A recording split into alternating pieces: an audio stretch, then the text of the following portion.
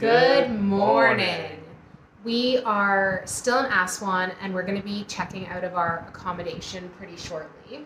Since we last spoke to you, we booked our train from Aswan to Luxor using 12Go, who is a company that we have used before. We are advised from not our host, but someone who works with our host, that it's best to book your train ticket online.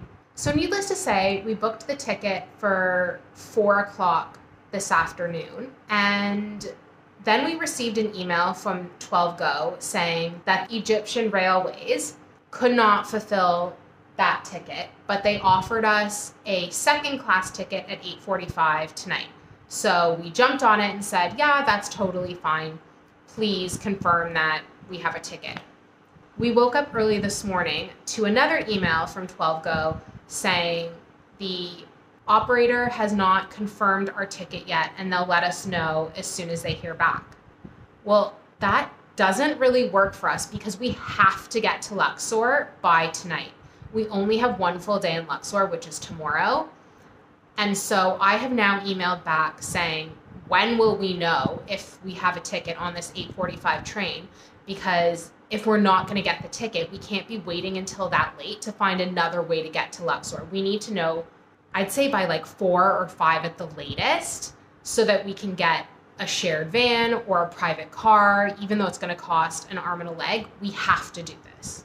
With this whole experience, then we know that really the fault doesn't lie with 12Go, Go, whatever it's called, purely because we booked pretty much all of our bus travel in Jordan through them, and they were nothing but good. They clearly stated exactly what we had to do in order to fulfill the ticket, and every single bus that we got was all good from there. Yeah, it was on time, it went smoothly, worked perfectly. So definitely it's nothing to do with them. They are really trying their best in the situation. We did hear that the Egyptian rail system is a bit of a minefield purely for things like this. Apparently, sometimes you can go to the ticket office and they just say, oh, no, train's full, or we're not selling tickets today, or something like that. And so, yeah, it comes with a little bit of a reputation. Definitely we have done our research here, but we did figure that actually, all things considered, this would be the best option for us based on cost alone.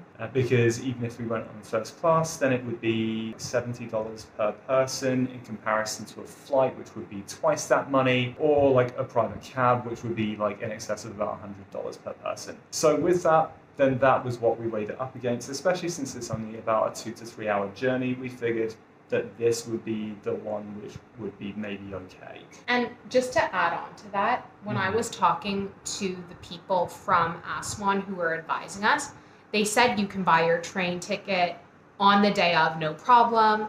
And then the next thing they said was just buy it online, it should be no issue. And you can't buy it online from Egyptian Railways. No, you can't buy it directly because right now their website is still kind of under construction as far as the booking portal goes. So it's open to Egyptian citizens right now, but it's not open to anybody who is foreign. This has meant that obviously our hands are quite tied when it comes to all of this, other than literally just trying to jump on a train and chance it. Maybe as we go through travels over time, then we'll be a bit more open to such risks, but it felt like a bit too much today. So it's proving a little bit interesting. I think it's like, obviously we've done our research, and so we did know that it was going to be a bit of a challenge, but I think it's proving to be more of a challenge than I think even we anticipated, because even when we've stayed in North Africa previously, then the system in places like Morocco, for example, works basically more or less like it does in Europe and North America. You rock up, you buy your train ticket, you get on your train, you show the ticket, that's you. And it's on time. And it is on time, very comfortable service, and nobody has any problems. This, by comparison, is throwing us a bit for a loop just because we've not experienced something quite like this before. But for now, we do have to check out. So we are going to do a very, very uncultured thing and head over to McDonald's because we're hoping that they do cheapish food and free Wi-Fi. And it's a safe place where we won't have to negotiate or be hassled by people on the street. And most importantly, it's air conditioned, which in 40 plus degree weather is paramount. So we're going to hang out there and just hope for the best. Yeah, I'm not worried that we won't get to Luxor today. There are options to get there, and it might just mean that we have to pay more money. And I am glad that we tried this way because we were researched. We knew it was risky. As you said, we didn't know it was going to be this much of a challenge, but I still think it was worth trying it this way. And who knows, it could still work out this way. So let the adventure begin.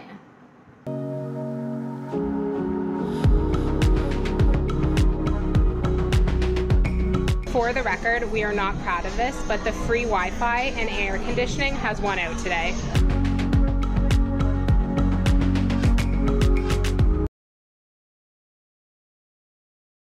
We spent about 5.5 hours at McDonald's today, and you'll notice we really didn't film much because we didn't really do much. We worked on the computer and we watched YouTube while waiting for a response from One2Go Asia, which never came. Well, yeah, I mean, you say you were watching YouTube videos, you were more seeing a YouTube video in front of you while feverishly checking your phone every 5 seconds. So yeah, I was checking my email because I actually emailed them 3 times today to get just an acknowledgement or response. And I tried to contact them on Facebook Messenger as well as Twitter and received no response for over 19 hours. Yep. So then we finally decided to contact the operator of our hotel here in Aswan, who arranged a private car for us to Luxor, which means I think that we're paying actually a little bit less, surprisingly, than the train.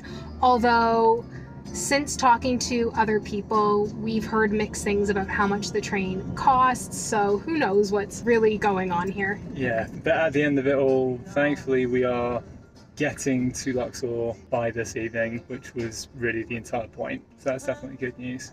And we're in a really comfortable, air-conditioned car.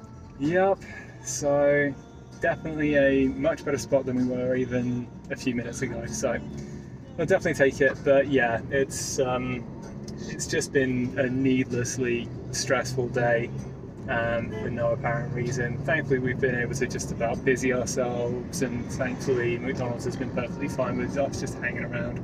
So that was all good.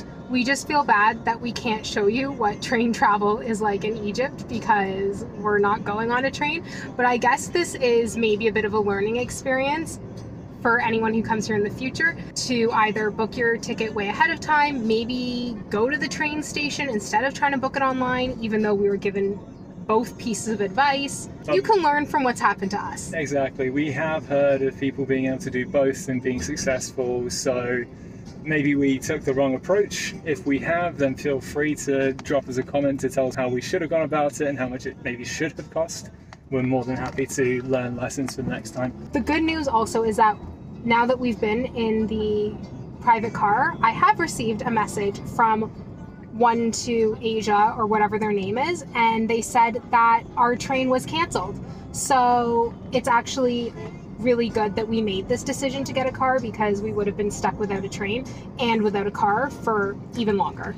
Exactly. So yeah, it's all shaken out. We're going to spend the next couple of hours making our way up to Luxor, so let's see how this goes.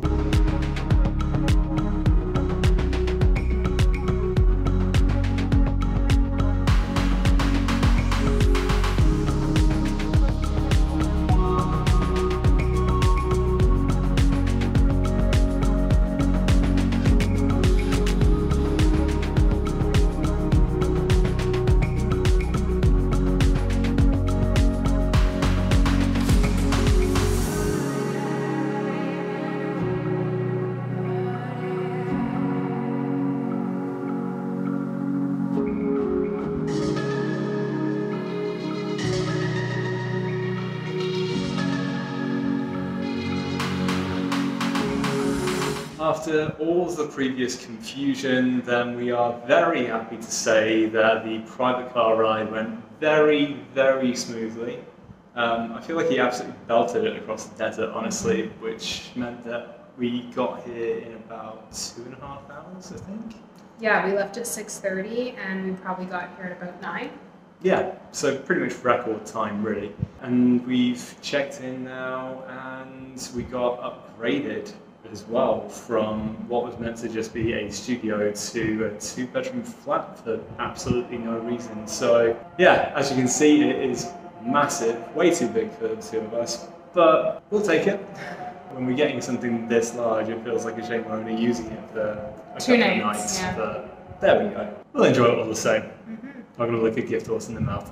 And with that, we're probably going to turn in. Got what is looking to be a pretty full day of being a tourist tomorrow. Lots of temples and tombs and all that fun stuff to check out. So until the next time, take care. And keep smiling.